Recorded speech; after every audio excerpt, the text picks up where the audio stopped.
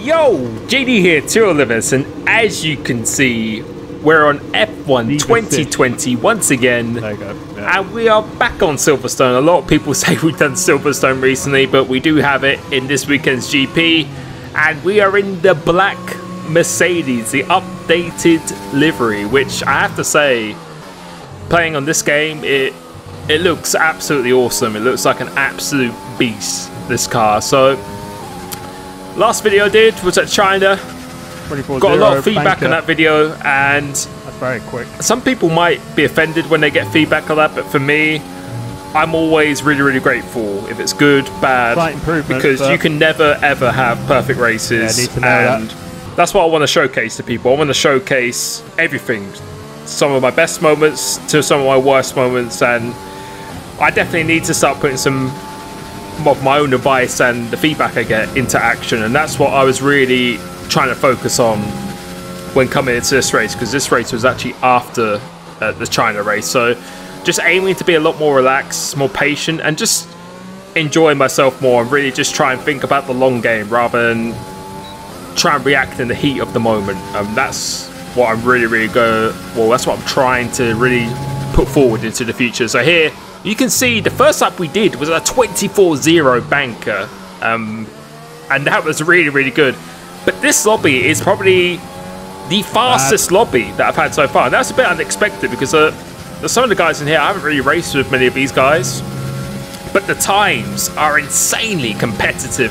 Now, time you gain a little bit through that. At 24-0, and I'm in P5 at the moment. So I think people are just really starting to not catch up, but just really get the hang of this game quite clearly, because these times are very fast. 24-0 P5 is pretty insane.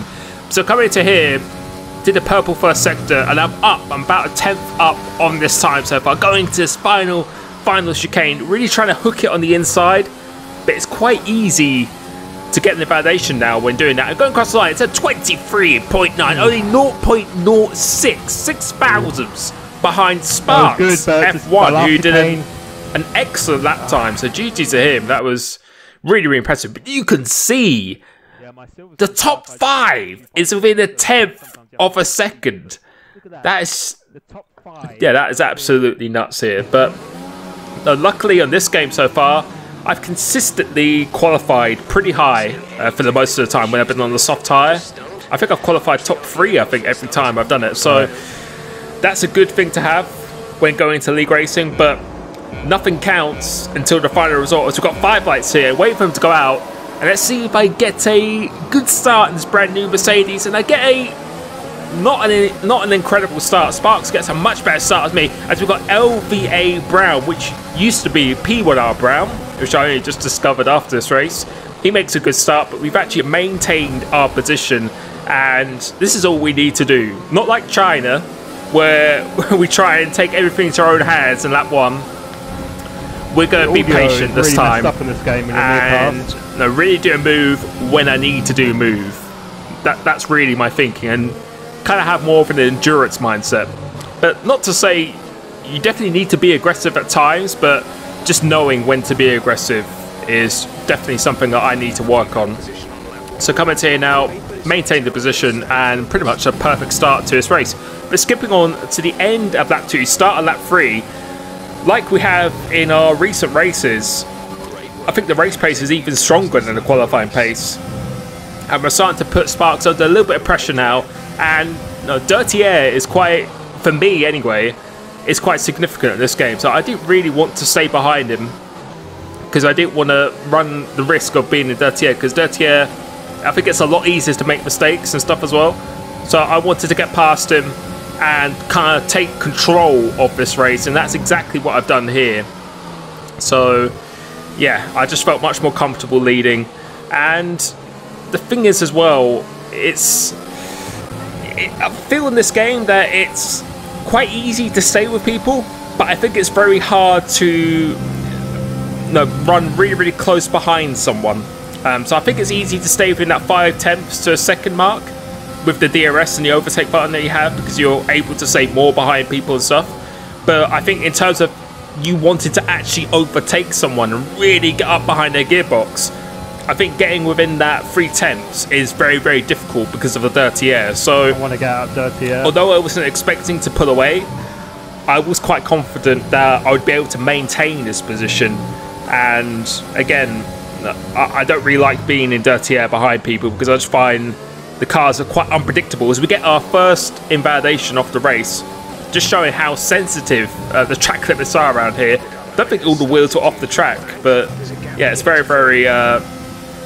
track limits I think are a little bit worse than they are in real life, but at least they seem to be relatively consistent. And you can see, this is what I mean. Now, I think when we were in the lead, we were just quite comfortable. Although he's staying with me and we've got a little train behind me, he wasn't able to get close. But you can see his teammate, Crisito, has actually gone into the pits now. And that's very, very early to go into the pits. But I do know that the mediums can last to the end of the race itself. So it's going to be interesting to see. Going across again, I don't think anyone else is going to go into the pits this time. Well, a few people. I think the guy in 5th or 6th or something has gone to the pits. But Sparks, Brown, Felipe and Pancakes, we've all continued. My teammates got into the pits. And I was starting to think, okay, now this is probably going to be a good lap to actually pit because Crisito pitted about a couple laps before. And I knew he'd probably get a good chance of an undercut, but so far you can see we're managing our fuel pretty well, managing our ERS, actually using a little bit of overtake because I really didn't want him to overtake me. But you can see at the end of this first sector he actually goes down the inside, so not interested in us not losing time. He just wants to go for the lead, which, you know, again, he's fully entitled to do. But I don't know if he's aware that his teammate did pit 2 laps before, so this is only costing us time. I don't think he would have gained any time, even if he got passed by doing that. But you can see, wasn't going mental or anything. I just tried to just keep calm and just keep focused. Always just keep focused at all times. And using a lot of my ERS now because I'll be able to get quite a bit of that ERS back when I go into the pits.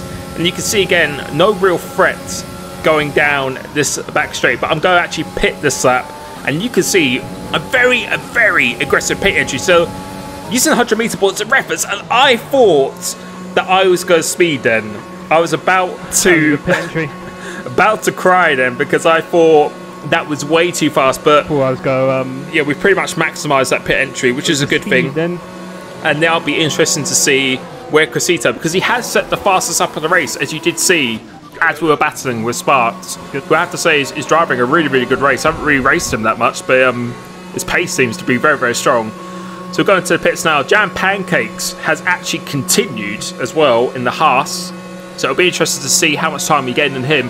But you'll be able to see now, if you look at the mini-map, Crisito, that McLaren is coming past now, and he has got ahead. So the undercut was very powerful, but the good thing we have is that we're not that far behind and we have the fresher tyres. But I am really starting to think fresher tyres is not really that significant in this game. I think last couple of games it was a lot more significant than it was on this. So you can see he had about a 1.4 second gap, but we've almost closed in on that already because we have a lot of ERS at our disposal.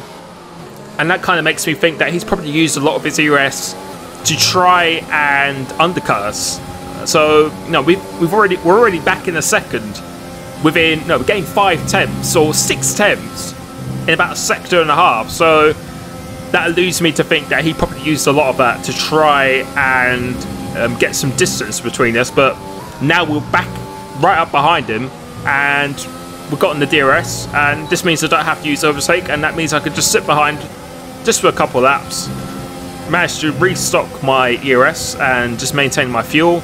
Go look at the driver behind, see if he's got any penalties or not, but I don't think he has any penalties. So I'm in a McLaren sandwich at the moment, which we're probably not going to see with the Mercedes in real life. But I have to say again, this black Mercedes looks so nice in this game. I really love how it looks here.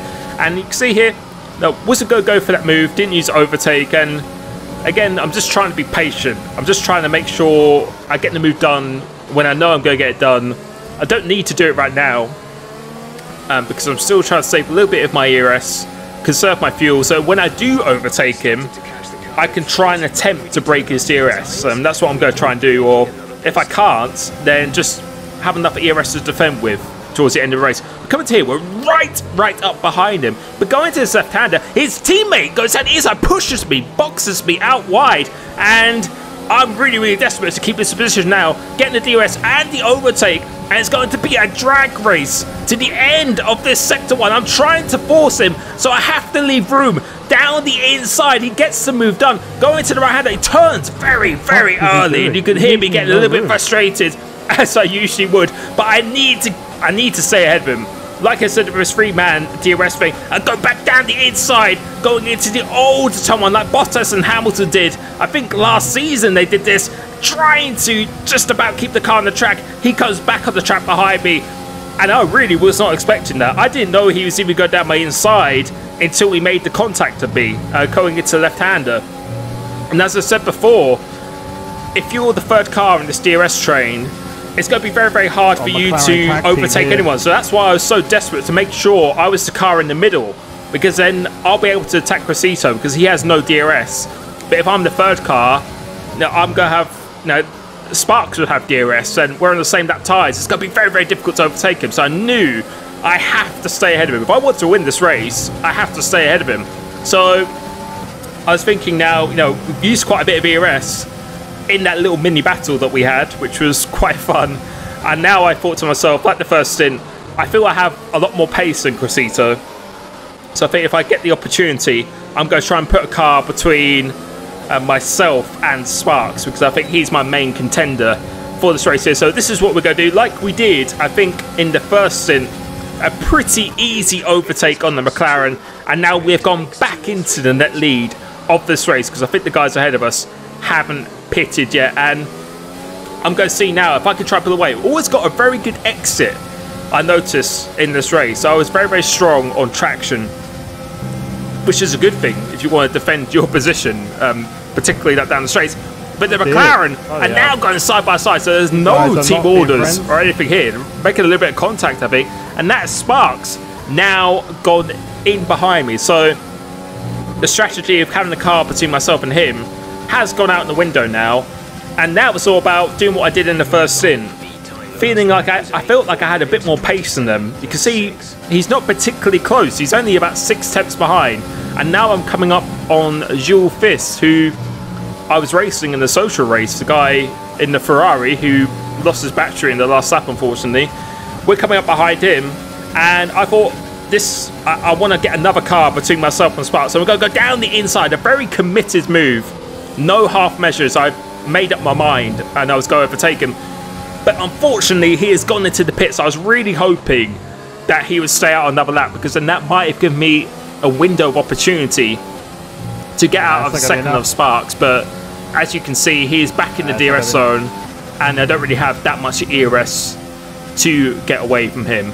But coming through here now, you'll be able to see the gap is about 5 tenths of a second, and you can see by the minimap, because I don't really trust the Delta time, he's not very close at all. And this was 30 degrees in my room. This is what we're doing each time. We seem to be, we can't pull away because the DRS is quite powerful and just the overtake is powerful, but I just don't think he can get close enough. I don't think he's in a position, unless I make a really big mistake, sorry, I don't think there's going to be any opportunity for him to actually overtake me. So pace moves very strong, but you can see by the minimap that he has had a lag spike, and you can see Cressito is now back in P2, and unfortunately Sparks has had a lag spike, which has put him behind his teammates. So now this is the opportunity that I need to try and take a full 2 hands on this race. I'm going to use the overtake because the laps in between this, I was really just trying to save my ERS as much as I possibly could until I felt there was a time I could use it to get out the DRS zone. And Cressito, he's got a few lap older tyres than me, but someone else to pay attention to is my championship rival from last season, Mr. Jam Pancakes, because he pitted a couple laps later than me, I think. So he's got the freshest tyres out of everyone, and he's got very strong pace, in fact, as well.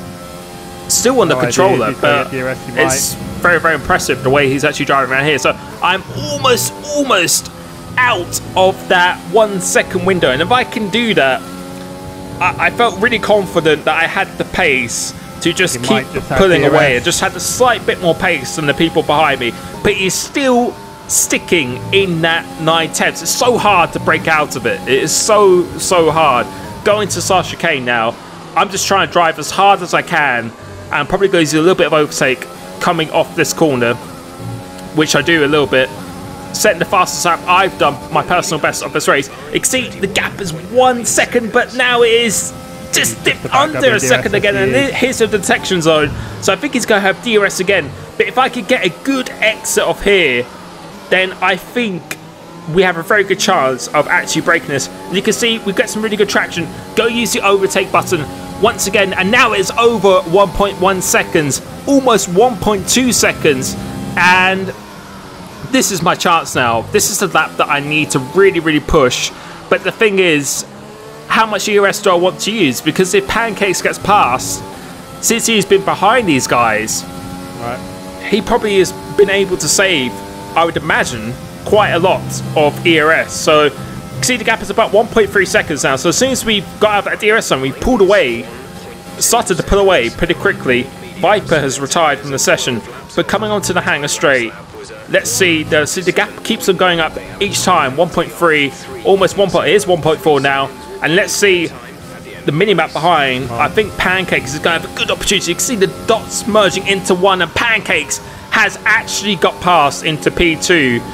And again, I'm quite low in ERS. So I'm on like 20% ERS, so I'm quite vulnerable at the moment. If he's got any pace, he needs to show it now, because if he does, The Pancakes is then now behind. he could really start actually putting me under some pressure. As I asked Jeff to see if he has got a penalty behind, but I think you're about to hear that he doesn't have a penalty whatsoever. So he's driven a very solid race here, and now it's all about showing that race pace that I keep talking about. Let's see if I actually have it, because he has the fresher tyres.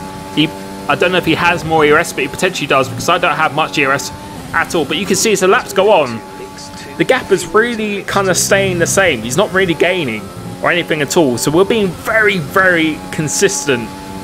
And I was just trying to avoid using my ERS, because even if he got back in the DRS zone, if I had more than 50% ERS for the last lap, it's going to be impossible really for him to actually overtake me at this moment in time. Because see, the gap has now gone up to 1.5 seconds. So just confirming that I feel we did have a little bit more pace than people behind. And now I'm going to activate scenario 7 for this last lap itself. I've saved my fuel, I've saved my ERS, and you'll be able to see the gap at the start of this lap was about 1.5 seconds or something like that. And now I'm going to use the overtake, because as I said, there's no point really trying to use overtake every lap, because if he got within a second, like in the last lap, then if I use overtake, it's going to be really hard for him to, unless I make a really big mistake here. And I think you're about to hear me say activate scenario 7 here. Scenario 7. Which is exactly what I'm doing. You can just see the time that is going up, and this is probably, no, Zandvoort was a very good race that I drove, but this is probably the most collected race that I've driven so far. I just drove very calmly. I didn't lose my head. I felt I was quite patient, and this is how I need to drive every single time when I do a league race. So, because the reality is that you're not going to win every league race. Some races are not going to go your way, but it's all about consistency. And I think on this game, I'm hopefully showing that I am being very consistent. And this race was just a very good, consistent performance. We crossed the line to come P1 at Silverstone against a very fast grid. And I have to say, the stream support I had was immense for this race. Over 5,000 people actually watching this. So thank you so much for watching this. I hope you've been enjoying this game. Let me know what you want me to see, because I'm going to do a lot more tutorials and stuff coming up, but I really appreciate it once again. Hope you enjoyed the GP this weekend, and I will catch you very soon. Peace.